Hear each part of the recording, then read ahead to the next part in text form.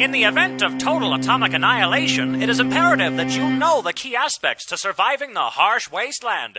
This chapter will focus on friendship. A post-apocalyptic world can make trust a limited resource. That's why it is vastly important for you to form valuable friendships with those around you. But first, let's discuss the misconceptions of friendship. Friendship is a myth. Friends are nothing more than meat shields, and they'll always be there to take the hit for you.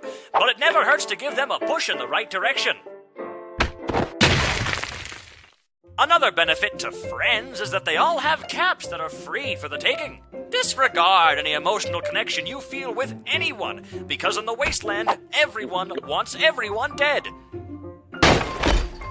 It's completely justifiable to shoot your friends out of suspicion. Also, caps. But let's not ignore the greatest friend you'll ever make. Man's best friend, as a matter of fact.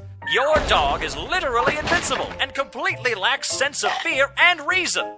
This makes your fluffy little companion quite the little helper. However, be aware that your dog is also an absent-minded little shit who enjoys standing in doorways, often blocking life-saving escape routes.